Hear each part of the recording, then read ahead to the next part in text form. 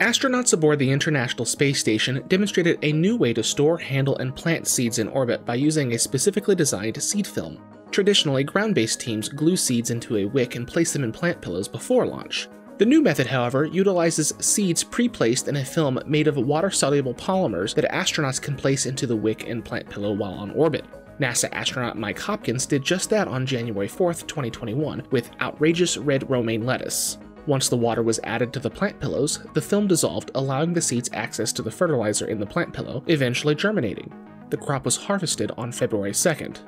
The Veggie experiment, Veg-03J, is among the latest in a series to utilize the vegetable production system aboard the ISS, with the goal of learning how crew members on long-duration space missions can grow some of their own food. Be sure to like this video and subscribe to the channel for more human spaceflight content, and I'll see you in the next one. Ad Astra.